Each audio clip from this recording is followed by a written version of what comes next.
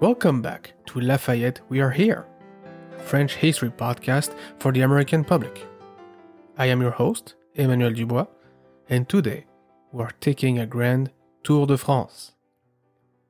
I dedicate this episode to my father, Michel Dubois, who died of cancer on April 24th.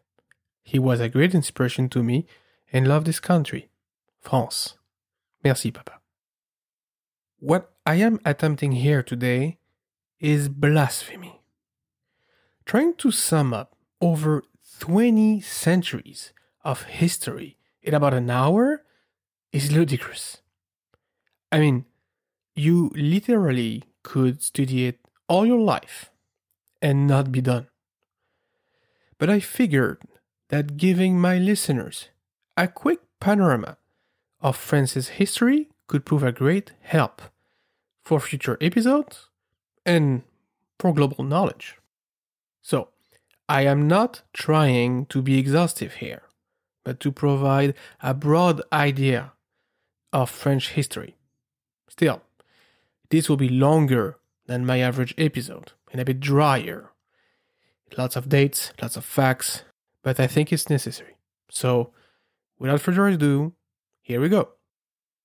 Before there was France, there was Gaul. The Gauls are Celtic people, and the French, even today, like to think themselves as their heirs. The most famous example of that is Asterix, the character in comic books. So the Gauls are conquered by Julius Caesar in 52 BC. Their territory becomes Roman provinces. Part of modern-day Belgium, Switzerland, and Germany are part of it. And of course, modern-day France. This is what we call in French the Gallo-Roman or the Roman Gaul civilization. Many cities are built or modernized, defensive walls arise, roads, sewers, all these improvements are made, and lots of still visible today. Many French cities were created during that era.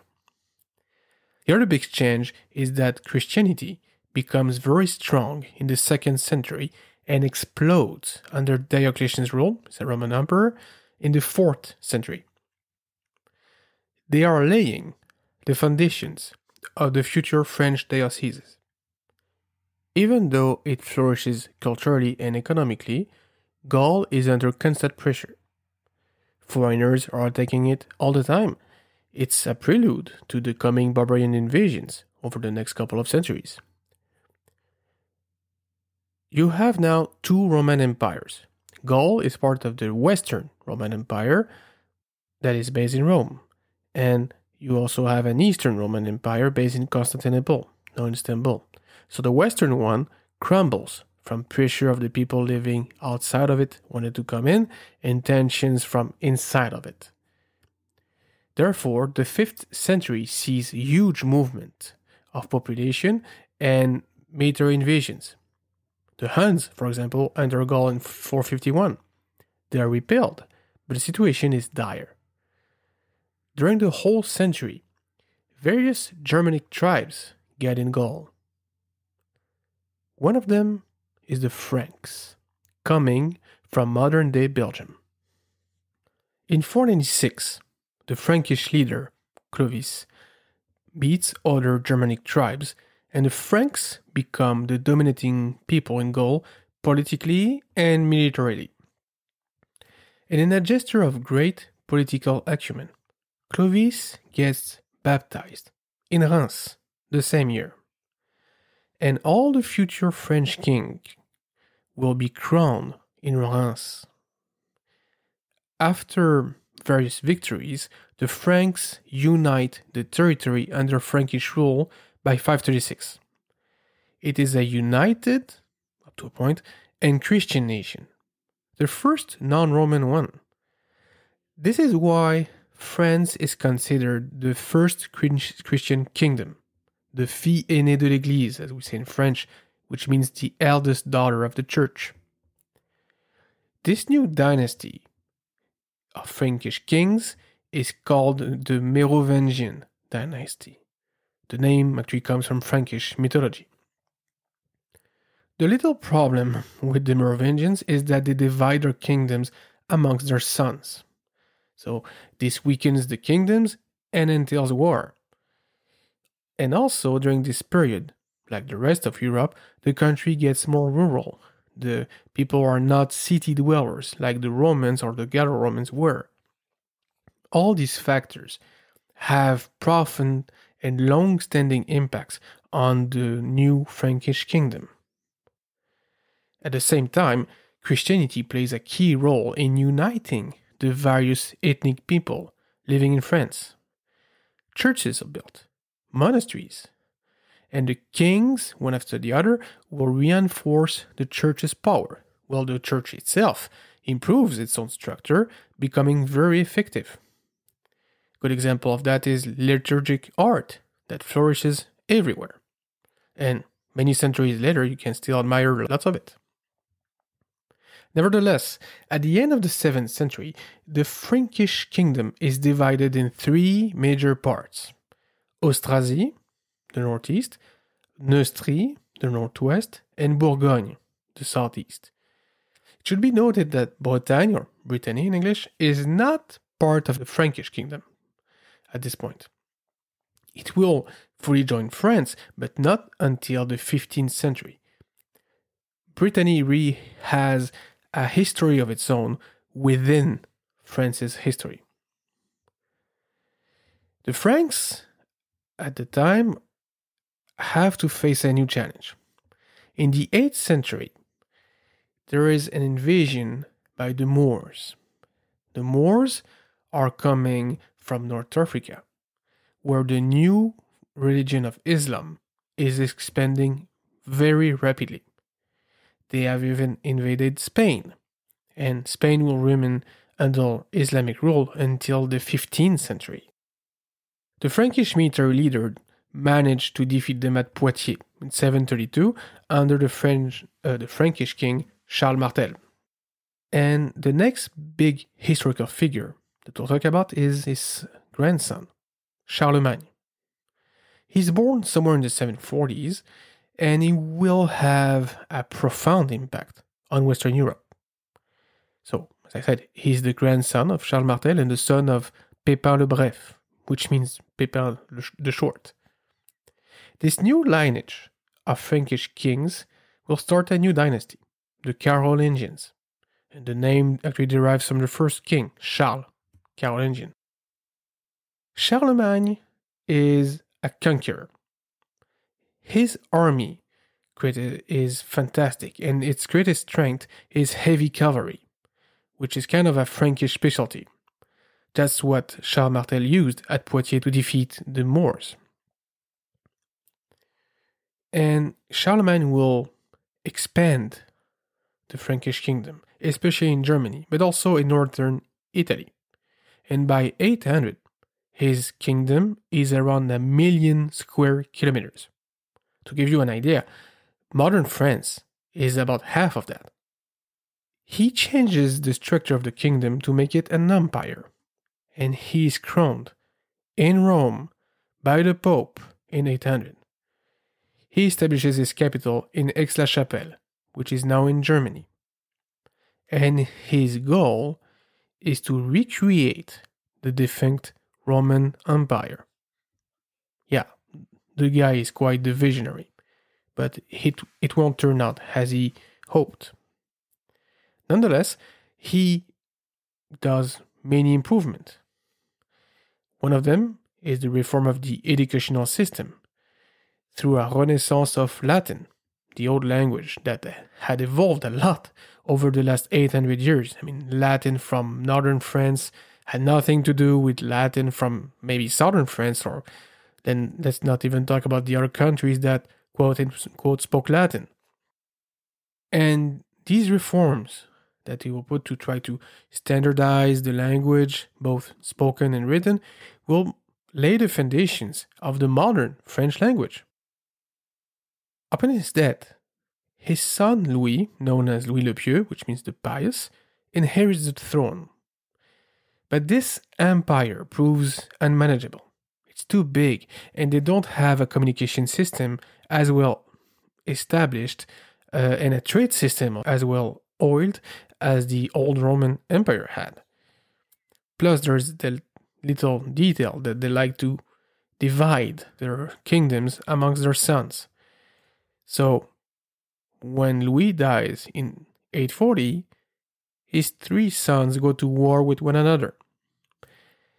Until in 843, they meet and they sign a treaty, the Traité de Verdun.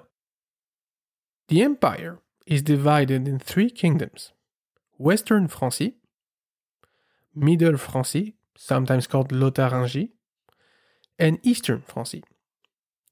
Charles II, nicknamed Charles le Chauve, which means the Bald, becomes king of Western Francie. This new territory is defined by rivers. There is the Escaut, the Meuse, the Saône, and the Rhône. These are the rough borders of France during the Middle Ages. And it's during this time period where we move from a Frankish kingdom to actual France. France, as a state, as a nation, is born. One must understand that we are here in a feudal system, where the king, although powerful, has limited powers over a limited territory. What he controls is actually relatively small, and his authority is challenged by powerful noblemen all the time. The royal territory is basically the Grand Parisian area, the Île-de-France. The rest is controlled by powerful dukes or counts. And the French kings will work over the next centuries to alleviate these limitations and establish a strong central power in France. In the 9th century, France is under constant pressure also from invaders. Moors in the south, Vikings in the north. The French call them the Normands, the Northmen. And these Northmen will establish themselves in northern France, creating Normandy. They will in due course invade England, but that's another story. The Carolingian monarchy is weaker than before, and strong noblemen unite to challenge it. So during the 9th and the 10th centuries, it's a very unstable period, almost chaotic at times. Kings will inherit the throne or sometimes be chosen or elected by nobles. So in 987, after the king Louis V dies, without an heir, a new leader is chosen, Hugues Capet, from the strong Robertian branch of the Frankish monarchy. The Capetian dynasty begins, and it will endure until the Revolution of 1789. 8 centuries with the same ruling family.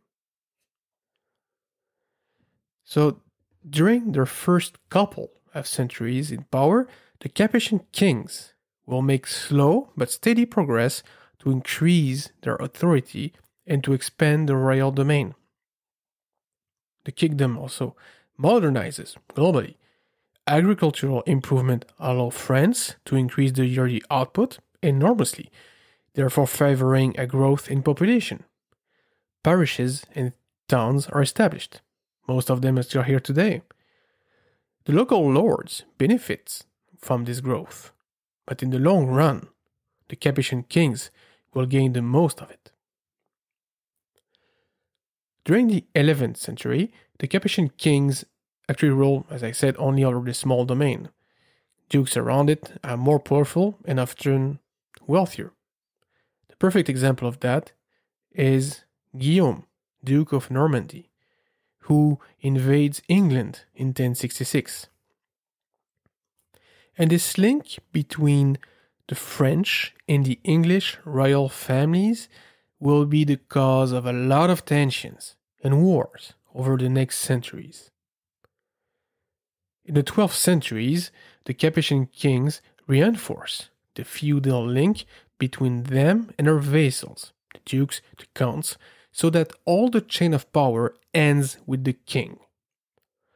That combined with successful military campaigns by Louis VI, said Le Gros, the fat, and Louis VII, Le Jeune, the young, helped making the French monarchy stronger and stronger until its power over the other nobles is almost impossible to contest. Trouble arises in 1152 when the Duke of Normandy, who is also Count of Anjou, Henri Plantagenet, marries Aliénor d'Aquitaine.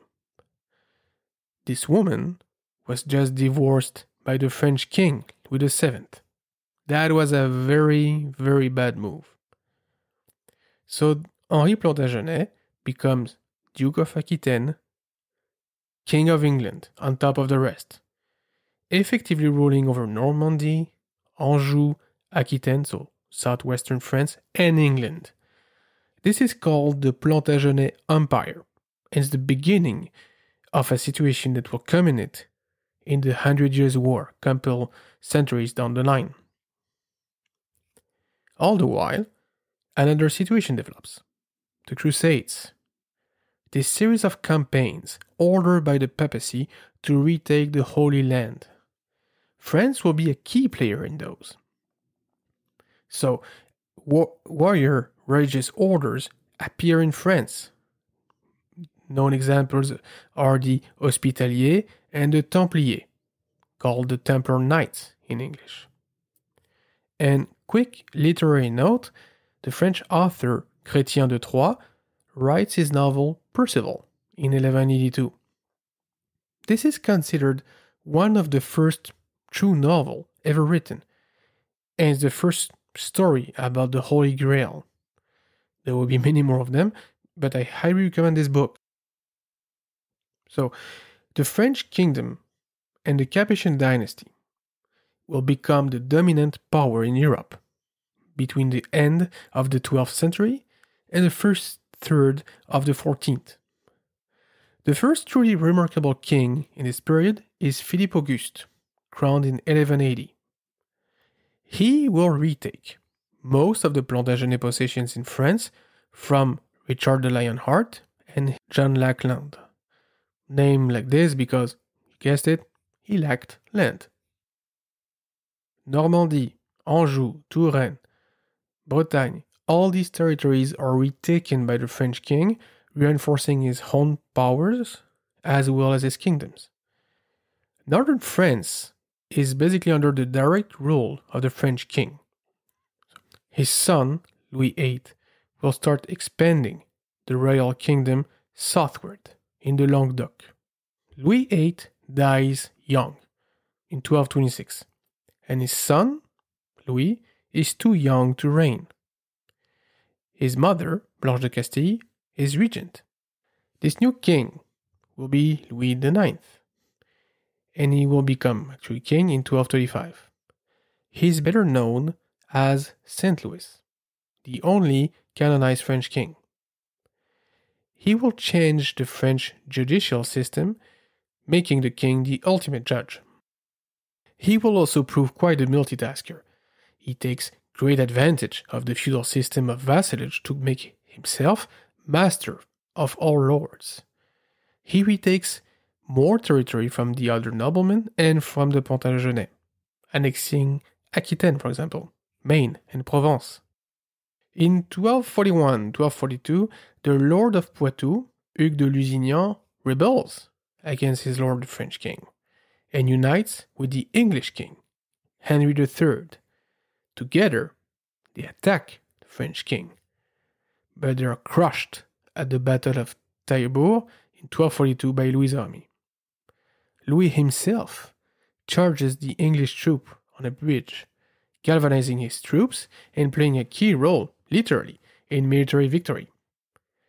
This will help establish his reputation as a war leader.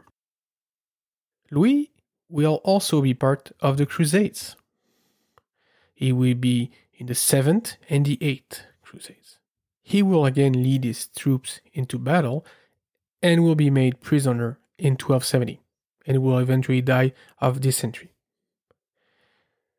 His actions during the Crusades, as well as his sense of justice and of great piety, will lead to his canonization in 1297. At this point, France is the richest and strongest European kingdom. This is also the age of the cathedrals, and French civilization is hugely influential in Europe. Notre-Dame de Paris, Chartres, Tours, Reims, Bourges, Amiens, all these fantastic Gothic cathedrals are built during this period. Special mention for the Sainte-Chapelle in Paris. It is much smaller than all those cathedrals, but it's truly magnificent. A masterpiece of what we call Gothic flamboyant. The next period in France's history will see the temporary collapse of France as a great kingdom. It starts well, though. The king, Philip IV, said Le Bel, the handsome, is, strong, powerful, and respected. He was also nicknamed the Iron King. So he becomes king in 1285 and will do everything in his power to make the central government more absolute. He will even force the Pope to leave Rome for Avignon to be under his quote-unquote protection. He will also create more taxes to make the central state richer. He will make sure that the French monarchy is more and more recognized by law as being divine, ordained by God, and not by the church. There's a difference.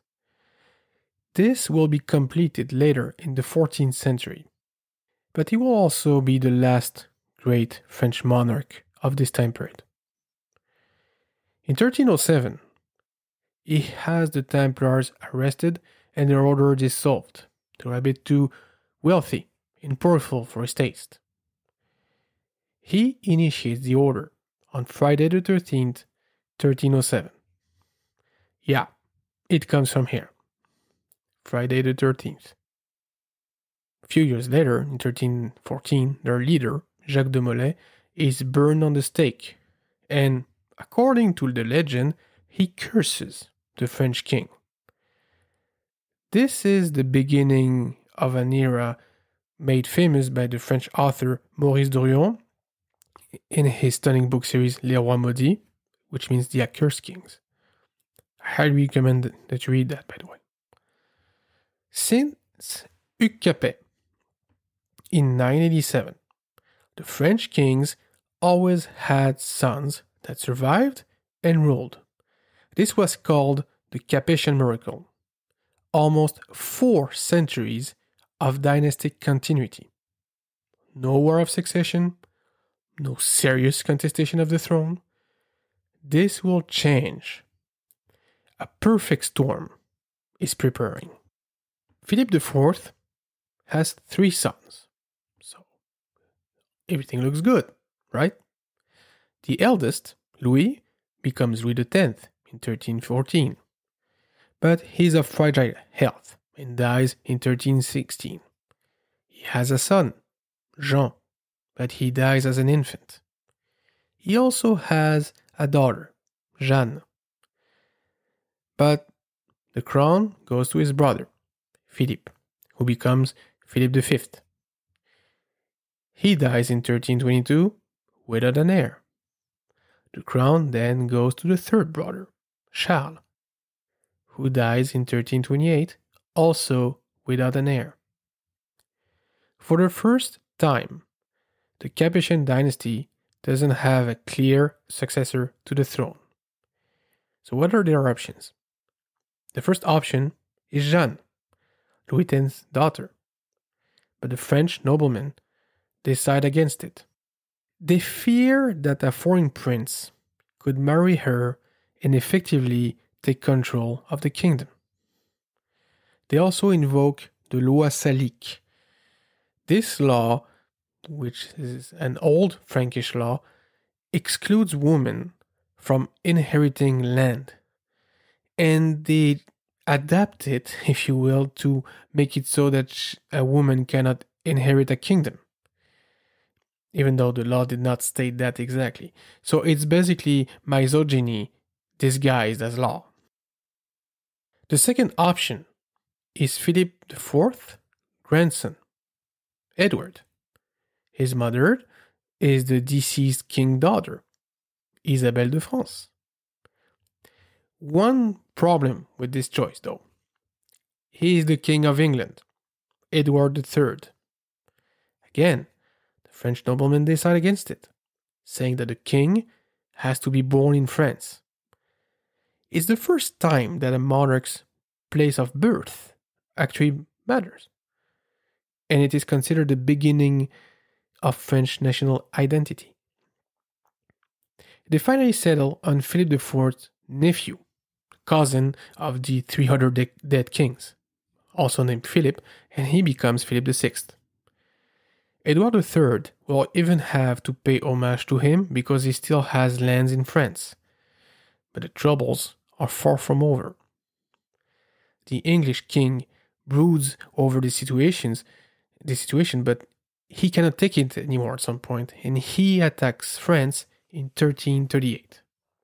This is the beginning of the 100 Years' War, the first major conflict between major established European kingdoms. And there will be many more between those two, France and England. Edward proves a formidable military commander and wins many victories over the French. The French military are discredited. The English seize more and more territory. In 1356, the French King Jean II is captured by the English and forced to sign a humiliating treaty with England. After, the French will retake some lost territory over the next 20 years or so, but this is only a setback for the English. Big trouble for the French starts again in 1380, when Charles VI becomes king. First problem, he's a minor, so there is a regency, which never helps. But the biggest problem is that he has what we call now mental illness, serious mental illness, and he proves very unstable. This will favor a French civil war between factions known as the Armagnac and the Bourguignons. And the Bourguignons will ally themselves with the English. Everything on top of the continuing war with England. So for the next 50 years, the French suffer many defeats, the most famous one being at Azincourt in 1415, where the English longbowmen destroy the French heavy cavalry and infantry. The turning point of the war happens in 1429, when a young woman from Lorraine arrives on the scene. Her name is Jeanne d'Arc, Joan of Arc. I will make a full episode on her at some point, but for now, suffice to say that she manages to rally the French army to retake the city of Orléans and to allow the Dauphin, that's the name for the uncrowned king, to be crowned in Reims and to become Charles VII. From then on, the French will gradually fight the English until they are completely expelled from France in 1453, ending the war. Poor Jeanne will be captured and burned at the stakes for heresy. But war is not the only issue of the time. There's a global drop in temperature, climate change, and an overuse of arable land. These two factors provoke a drop in productivity, inducing one famine after another in the 14th and the 15th century. This also entails war, because when your territory is not producing enough food, you're trying to conquer more territory to have more food. It's never ending. And on top of that, Europe is struck by a most vicious enemy on the second part of the 14th century. The Black Death, the plague. It is estimated that it killed between half and 2/3 of the Europeans during this period. I mean, imagine that. Half to 2/3. If a similar illness were to happen in the USA today, we'd be talking about 165 to 200 million dead. This is a huge blow to European societies, all of them. It is by far the worst period for France. War with England, civil war, famines, and the plague. All of those leave the country extremely weakened. But from that darkness, light will shine. The king, Louis XI, then Charles VIII, and Louis XII will make the situation better, preparing the country for its next big change, the Renaissance. The Renaissance is many things. It's an artistic, scientific, and cultural revolution, mostly coming from Italy at the beginning. The emblematic king of this era is François Ier, Francis I. He will be king from 1515 to 1545 and will greatly reinforce the throne's authority and favor the Renaissance in France. Under François, the French monarchy evolves from a feudal system to a more absolutist system, where the king is ordained by God and answers to no man. This transition will be completed about a century and a half later by Louis XIV. It's also under his reign that French civilization starts to shine again. The famous Loire castles are built during that era. The most famous examples are maybe Chambord, Chenonceau, or Azay-le-Rideau in the Loire Valley. Thinkers, scientists, and artists from all over Europe come over to France and are supported by the king himself. The most famous example is Leonardo da Vinci, who will spend the last years of his life in France. This becomes kind of a French tradition to host foreign scientists and thinkers and philosophers, and it will keep going for centuries. But the situation never remains calm for very long in France. From 1559 to 1598, the country is torn apart by what is known as the Wars of Religion. This is the time of the Protestant Reform. This also is a very complex subject, but to make it short, it's 40 years of civil war. Betrayals, changes of religious allegiance, massacres, all the worst things you can imagine happening during this period happened.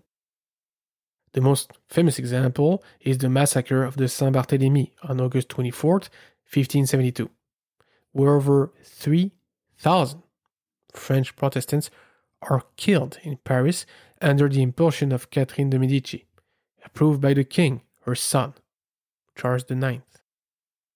It ends in 1598, when Henry IV, who was a Protestant, converts to the Catholic faith and proclaims the Edit de Nantes, basically allowing the Protestants to live in France.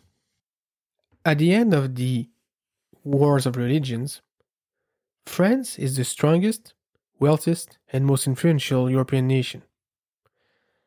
And during the 17th century, it will have great statesmen, economists, military men, and kings, one after the other. The first king of that period is Louis XIII, who becomes king in 1610, but is still a minor, so his mother is regent for some time, Catherine de' Medici. In time, he will exile his mother in Blois and affirm his own control. And to me, his genius move is to put the Cardinal de Richelieu in charge of most state's affairs. This man is brilliant, ruthless, and efficient. He famously said that, in French, la politique est l'art de rendre possible le nécessaire, which means politics is the art to make possible what is needed. And that's a good summary of his way of thinking. Another literary note, Alexandre Dumas' Les Trois Mousquetaires happened during this time period. Another highly recommended read. So Richelieu will reinforce the country's economy and military. France will play an active role in the major European conflict of that period, the 30 Years' War, that is mostly fought in Germany and involves many European powers. And at the same time, France expands its North American colony, New France. Quebec City is founded in 1608, Ville-Marie, now Montreal, in 1642. French explorers and settlers colonized eastern Canada, part of the Midwest, and Louisiana over the next century. It's a huge territory, bigger than the English colonies ever were. Louis XIII dies in 1643. His son, also named Louis, is only 5. So his mother, Anne d'Autriche, becomes regent and works with another cardinal, Mazarin, that takes over Richelieu. So Louis XIV has a troubled childhood, not by his own fault. It's marked by the Fronde. It's a revolt of French dukes and noblemen against the crown. It will have a huge impact on his character. He will always be wary of the strong men in his kingdom, and he will work to control them his whole life. In 1661, Mazarin dies, and Louis takes matters into his own hands. He will prove that he was born to be king, both literally and figuratively. He's extremely smart, sensible to arts, himself a remarkable dancer. He's a workaholic, and he has a very strong health. He also has an ego bigger than the kingdom he's ruling over. He will live until 1715, and he will be succeeded by his great-grandson. His reign, though, is divided in 2 parts. There is a règne solaire, a solar reign, and a règne crépusculaire, crepuscular reign. During the first part of his reign, he will take great advantage of the peace and stability established by his predecessor. He will also hire the services of Colbert, the great economist and planifier of the time.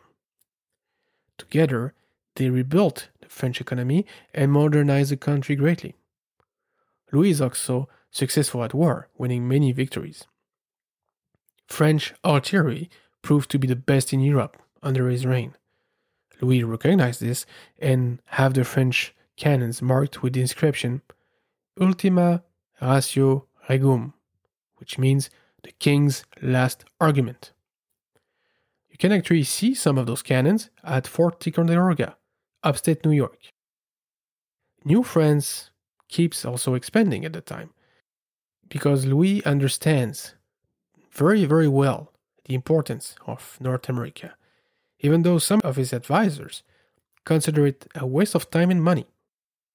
Louis also starts building the Versailles Castle, and he moves his court from Paris to Versailles. It will stay there until the end of the French monarchy.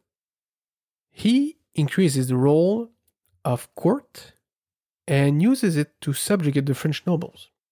He has a very deep understanding of protocol and pomp. By doing so, he finishes the work started a couple of centuries before him, becoming the real, absolute monarch, unchallengeable, standing above every living soul in the kingdom. French king is an emperor in his own kingdom. His accomplishments inside of France and outside of it are quite astonishing, earning him the title, if you will, of the Sun King, because he shone over the whole world. However, the second part of his reign is not as sunny. Although he doesn't suffer massive military defeats, he does have setbacks and minor defeats. And as he gets older, he also gets more religiously conservative, becoming almost a bigot and less open to advice. A bit before that, he also revoked the Edit Nantes, removing religious liberty in France. When he dies in 1715, he leaves France hugely powerful and influential, but also indebted. Next, we have Louis XV, Louis XIV's great-grandson, as I said. He is usually seen as a weaker king, but he certainly had big shoes to fill. Nonetheless, under his reign, France will establish itself as the cultural and scientific hub of Europe. Mathematicians like Clairaut, d'Alembert, and Lagrange make huge advancements. Maupertuis and Laplace keep making new findings in Newtonian physics. The very famous chemist Lavoisier is one of the 18th century best scientists, establishing modern chemistry really. Often people compare France and England, and on this standpoint I would say that, in my opinion, England produces the best engineers and technicians, while France produces the best scientists. These two countries complete each other pretty well. Another big change is also operating in France, on a more intellectual level. Les Lumières, the Enlightenment. Influenced by English thinkers, French authors and philosophers will open the way to modernity. Montesquieu, Diderot, Voltaire, Rousseau, and others will promote ideals of scientific thinking, personal liberties, and enlightened government. And keep in mind, enlightened government doesn't mean democracy. It means people that rule by reason, not necessarily by the will of the people. They published the first encyclopedia in 1751, and it's a key element of their movement and of modern European philosophies. Their social advancements and philosophical way of looking at life will play a key role in making Europe the center of power of the world for the next 2 centuries. France will remain at the center of it until the mid-20th century. To go back to the king, Louis XV is not incompetent, but he is not as interested as his predecessor was in royal duty. To be fair, his predecessor was pretty obsessed by it. So Louis is a victor in the War of the Austrian Succession in 1748, but he is also defeated in the 7 Years' War, known in America as the French and Indian War. This is an enormous conflict, a proto-world war. England and Prussia are at war with France and Austria in 1756 because of colonial and European rivalries. France will be the great loser of that war, suffering defeats in North America. Quebec City, for example, falls in 1759, but also in India, in Germany, and on the seas. In the end, it's actually the enormous cost of this prolonged conflict that forces France to sue for peace. By signing the Treaty of Paris in 1763, France renounces most of its North American possessions and is humiliated at the international scene. England is stronger than ever, but also indebted. To solve this, the British will raise taxes, especially on the American colonies. We all know the consequences of that. Louis XV dies in 1774. His successor, his grandson, is Louis XVI, who was a clever and, for what we know, a good man, but maybe not one strong enough to be king. Because Louis faces economical and social challenges like no other kings in the last 3 centuries. Although his participation in the American War of Independence proved successful, he still has to meet many challenges back home in France. The French national opinion actually starts to matter. Local leaders are chosen, sometimes elected, and they protest against injustices that have been going on literally for centuries. This all comes to a head in 1789. We are now entering the era of the French Revolution. This will define what France as a country is today. It will actually define what a nation state is. Before that, you were the subject of the French king or any other king, depending on where you lived. National sentiment, as we understand it today, did not really exist then. You recognized the crown, of course, but what you called your country was the local area where you lived, what we might call a region. The French Revolution changes all that. And many other things. It will export its ideals all over Europe and then the world. Since the Lumières, the French people have started a more profound reflection about what form their government should take. Absolute monarchy doesn't seem to be the only valid choice anymore. At this time, finances are also very bad. Louis XV and Louis XVI's reign have been marked by an impoverishment of the population. Because of all this, the king has to agree to the États Généraux, or Estates General.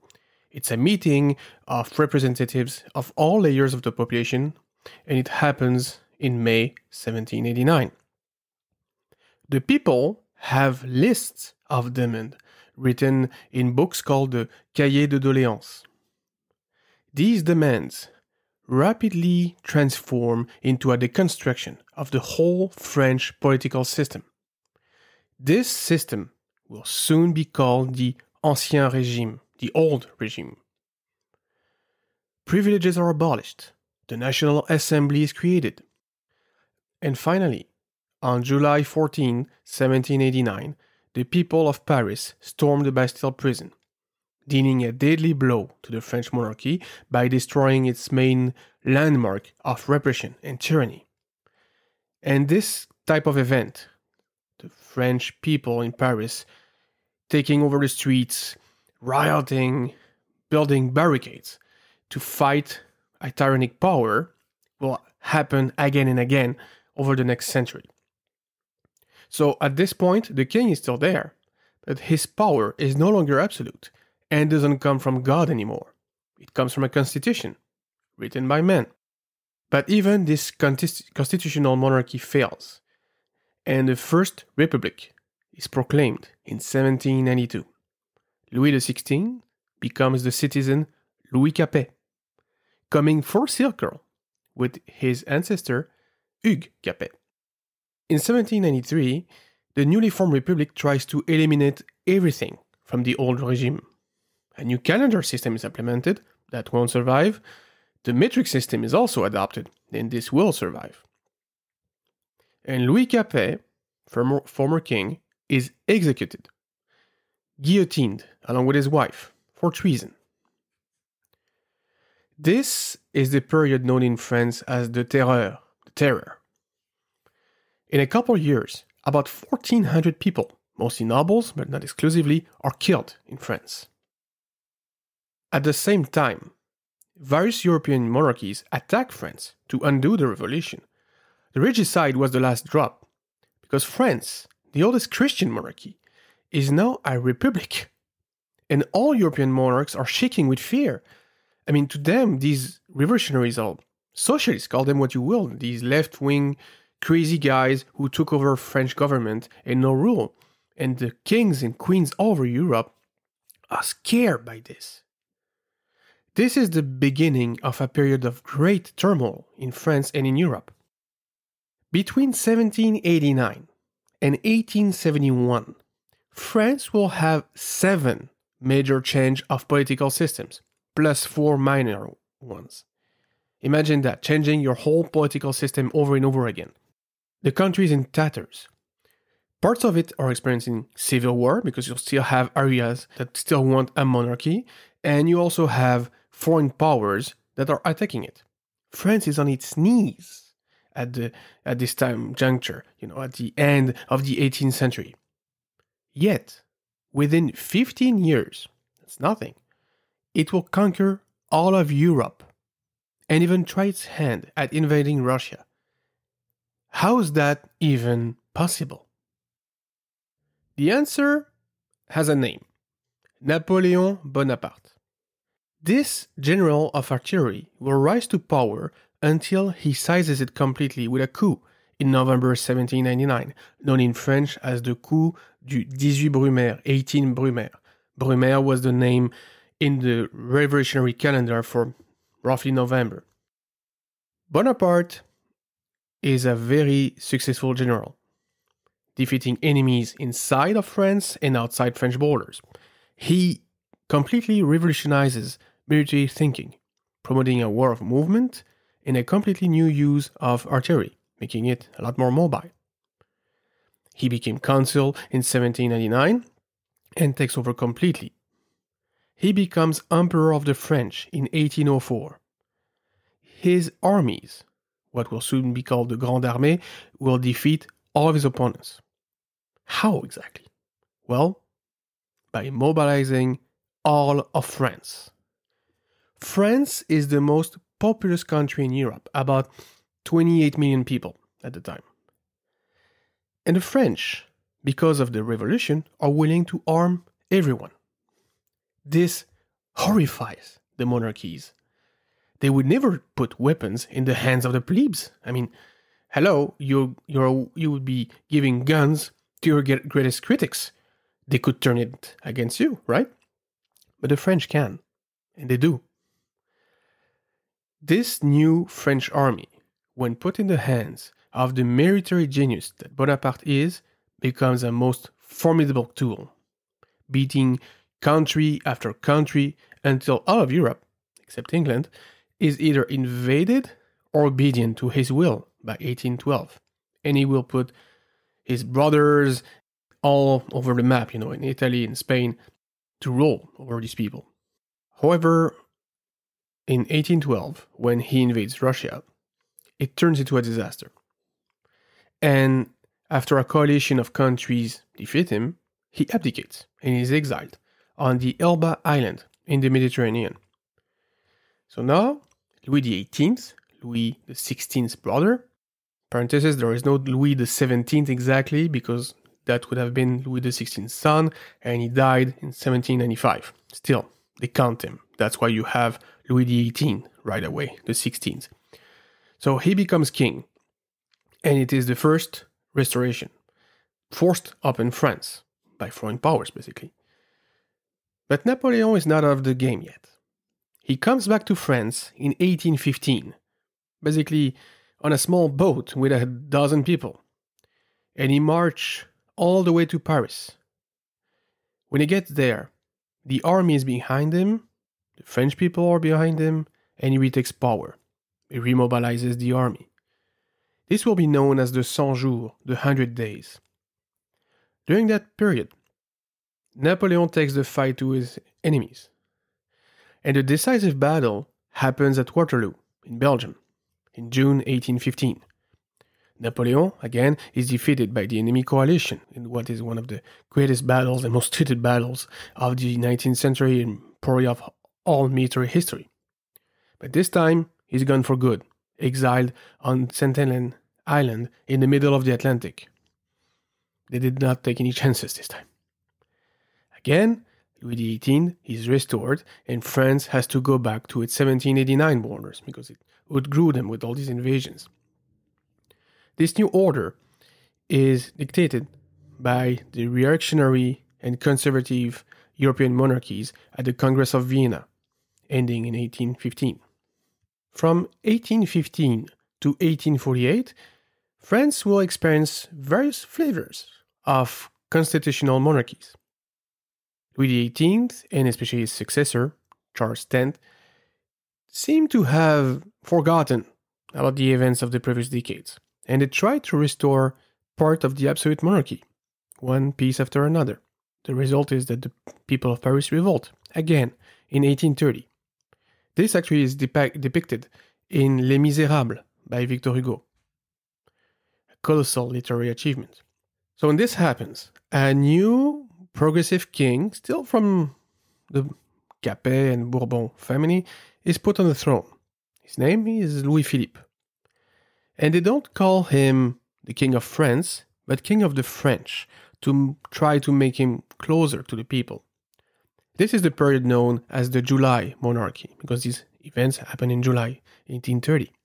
But even him succumbs to the temptation of restoring a more personal power, of oppressing the people more and squashing rebellion. It happens a lot more progressively than it did before, but it still does. In 1846, Europe is again struck by an agricultural crisis. Famines happen, people die, others go bankrupt. These issues, on top of the internal political turmoil, create tensions on the whole continent. In 1848, revolutions happen all over Europe. France is no exception. In February 1848, the people of Paris build up barricades in the street, for the third time in half a century. Louis-Philippe first proclaims that he is indispensable. You cannot do without me, he says. After a few days of that, he takes the hint and abdicates in favor of the Comte de Paris. That's why even today you have some people of that family proclaiming that they should be king of France. It's a bit funny when you actually think about it. But the people won't have it, and the Second Republic is proclaimed. This new republic introduces a novelty. The president is elected by universal, albeit male-only, popular vote for 4 years. A conservative candidate gets a lot of traction and is elected with over 70% of the vote. His name is Louis Napoléon Bonaparte. He is the nephew of the dead emperor. But this republic proves unstable for many reasons. In December 1851, Bonaparte wants to be re-elected in it. But the constitution forbids him to do so. Therefore, he does like his uncle did. He takes power by a coup in his own government. I guess it runs in the family. The following year, Bonaparte works to ensure he's in charge for good, for the long term. He even organizes a plebiscite to make sure the people are behind him, to make yet another change of political system in France. He wants to create a new empire, and this Second Republic will indeed be very short-lived. This Second Empire is proclaimed in 1852. It will actually do a lot to modernize France. The most concrete example is the city of Paris, which, under the new leadership of Louis Napoleon and helped by the Baron Haussmann, is transformed into the beautiful capital with the broad boulevards that we all know today. Over the country, railways are built and new industries flourish. French art and literature reign supreme over all of Europe. Paris is the universal destination for artists, scientists, and technicians from all over the world. France's economy is stronger than ever, catching up with the UK, the leading example at the time. On the international front, France's participation in the Crimean War is an immense success in 1856. So at this point, everything seems to be going pretty well for this new empire and for its leader. But there are clouds forming in the horizon. Clouds outside of French border, to the east. A new and powerful country is unifying. Germany. Under the leadership of Otto von Bismarck, Prussia expands, and eventually this new country will be the North German Confederation, completely changing European continental politics. France had been the strongest European power on the continent since the Middle Ages. She is not challenged. But clouds also appear inside of France. By 1870, it's getting a bit tired of its emperor and its system. He's not as popular as he used to be, and there are some economical issues starting to show up. And Louis Napoleon Bonaparte also fears a united Germany, and so do the British, by the way. Pretexting that a German prince wanted to be king of Spain, long story short, even though he retracted, France declares war on Germany in July 1870. But she is not ready for war against that new and powerful enemy. On the other hand, Germany, a country that spent the last decade and a half conquering territory over all Central Europe to unify all the German-speaking people, is ready. When the French sent 250,000 men to the border, a big number, the Germans, in the same amount of time, are able to send almost 1.5 million. The French put on a brave fight one that will inspire poems by the Germans, but they're crushed nonetheless. Germany's military skill and heavy artillery allowed her to defeat the French army at Sedan in the east, while the emperor himself, leading his troops, is captured and capitulates in September 1870. The empire collapses with him, and a new republic is proclaimed. The war rages on. In the midst of the defeat, Paris is besieged, while the French army keeps fighting. But the government has to sue for peace in 1871. Germany imposes its term. France loses Alsace and Lorraine. This creates a revengeful spirit that will last until World War I. It should be noted that Otto von Bismarck was against the annexion for exactly that reason. We are now entering the regime that France will have until World War II. It starts in violence with a very bloody revolt in Paris in 1871 known as the Commune. But the situation stabilizes and the Third Republic holds firm. Relations with England are a bit up and down for the end of the 19th century, but they globally improve, in no small part thanks to the arrival of a new colossus in Europe, the German Empire. France has traded a traditional enemy over the Channel for a new one over the Rhine. This new republic is a parliamentary regime, not a presidential one. It is designed to prevent a new dictatorship, and the French will be aware of that until even after World War II. Many major social reforms are made during the first 40 years of that new republic. School becomes mandatory, rights to unite and to strike are voted, and the state becomes completely secular. In 1904, the Entente Cordiale is proclaimed. It's basically an agreement between France and Great Britain not to wage war against one another and to have good relations. They have been friends and allies ever since, ending almost a millennia of regular conflicts. This period is also known as the Belle Époque, the beautiful time, if you will, or beautiful era. At the turn of the century, France is prosperous, strong, and respected on the international scene. Its colonial empire is huge, especially in Africa, and its trade system is extremely sophisticated. But again, the international situation is deteriorating. All European nation states are arming at an alarming rate. And in August 1914, they decide to use all this new 20th century weaponry with 19th century tactics. It's a complete disaster for everyone involved.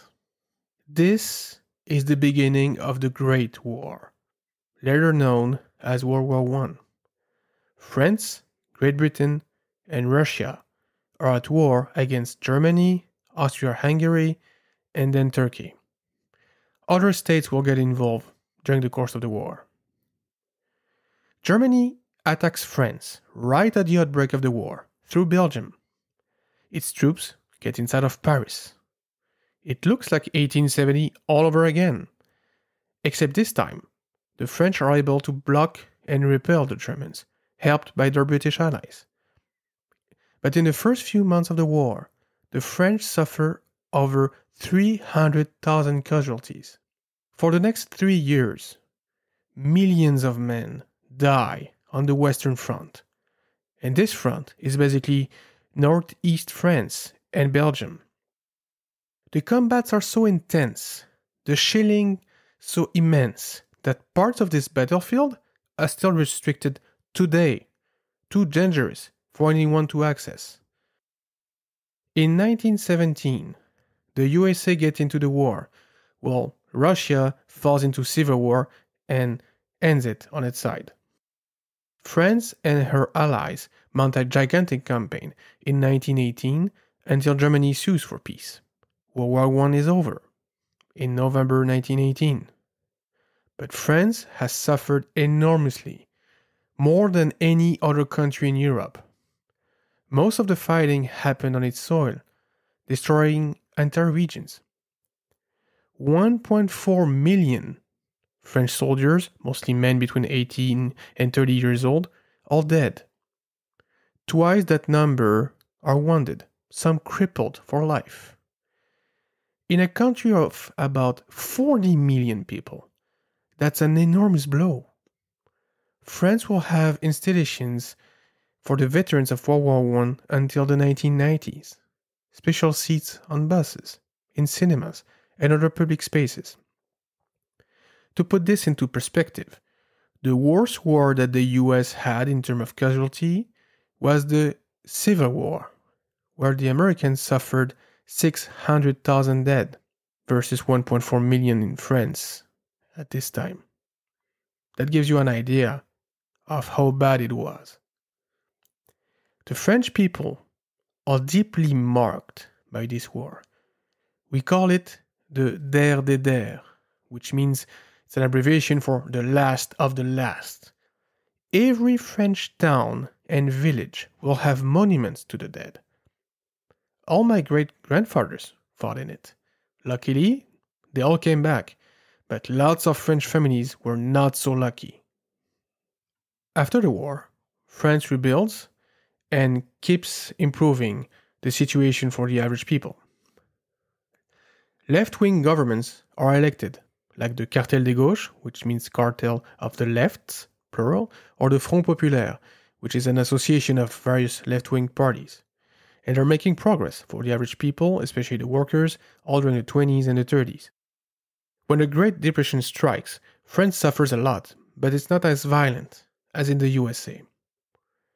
But again, the real problem arises from outside French borders. Because of the way World War I was concluded, fascism and Nazism take power in Italy, Spain, and Germany. The French and the British will do everything in their power to prevent another war, because they are so scarred from the first one. Well, to be honest, they do almost everything, but that will also be for a dedicated episode on the French responsibility in the origins of World War II. Ultimately, the war is declared in 1939, and this time, France is defeated in June 1940 after a brilliant campaign by the Wehrmacht. Even the German military leaders are surprised by this. Most of them were veterans of World War I. They cannot believe that they defeated France, a country that held them at bay for 4 years. The French allies, especially the British, are scared to death. The Third Republic falls along with its army. The north of the country is occupied under direct German control. The southern part is under a puppet government based in Vichy, under the Maréchal Pétain, a hero of World War I, and his minister Pierre Laval. France lives some of its darkest hours. The French government collaborates with the Nazis. French citizens are sent to camps, arrested, or outright killed. This stain on France's history will never completely wash away. The Resistance does its best to be a nuisance to the Germans, though, and will prove a great help when the Allies invade France in 1944. Some elements of the French army keep fighting in Africa and from England also, and they will play an important role in the last couple of years of the war, on every front, not only in France. Many soldiers from the French colonies will fight and die for France, a sacrifice that is often overlooked. During that period, another general rises to fame, Charles de Gaulle. He is the head of the fighting French forces, based in London, and basically lead the French to the victory of 1945, helped by many other French generals, alongside their American, British, Canadian, and other allies. After the war, France has to rebuild again. A provisional government is formed until the Fourth Republic is proclaimed in 1947. It is based on the model of the Third Republic. Although it will prove very efficient to rebuild the country and to use the Marshall Plan wisely, it will also be very unstable. Governments never attain any majority and sometimes fall within weeks or days of their election. The French at the time are extremely divided on political views. The Communist Party is very strong, mostly because the communists played a key role in the resistance during the war, but their link with Moscow is dreaded by lots of people. On the other hand, conservative right-wing parties also have lots of followers.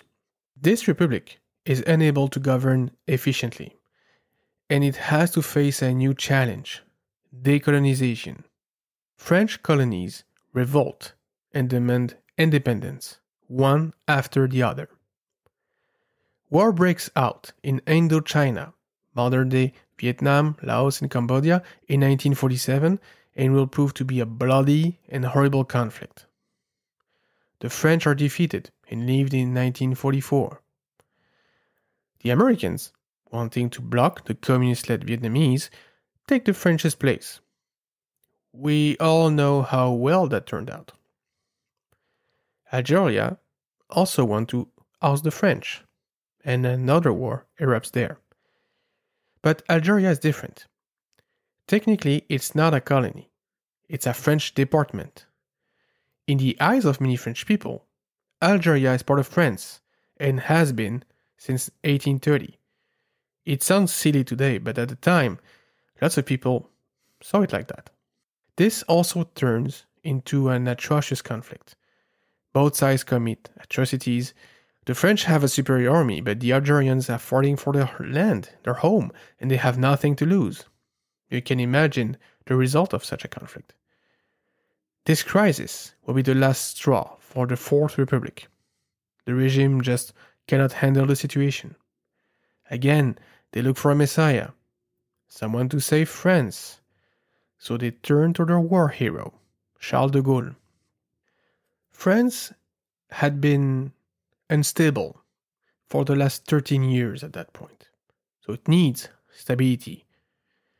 De Gaulle, having been called by the government to remedy the situation, presents a new constitution to the French people in 1958.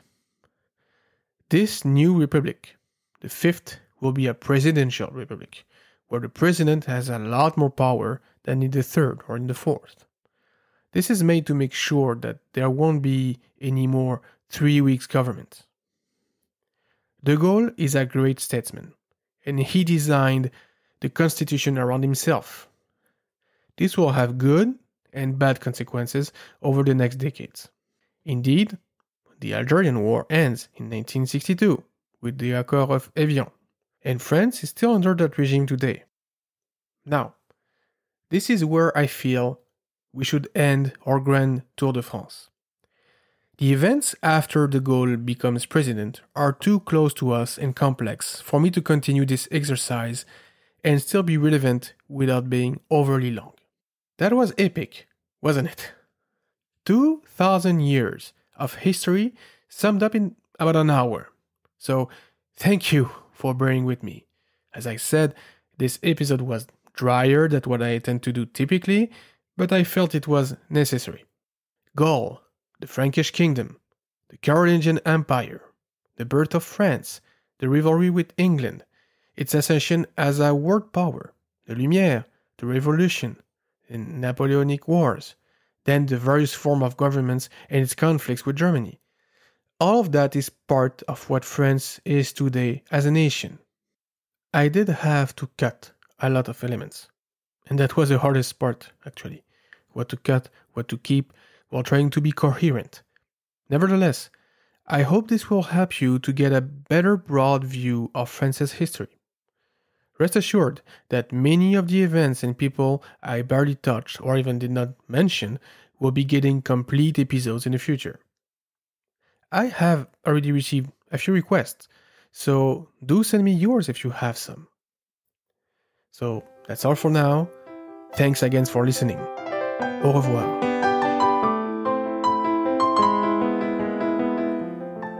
You can find the Lafayette We Are Here podcast on Apple Podcast, Spotify, Stitcher, and other platforms, or on LafayettePodcast.com. If you wish to contact me, You can do so at emmanuel@lafayettepodcast.com or on Twitter at manu_photo. The music for this podcast was composed and performed by Michel Dubois.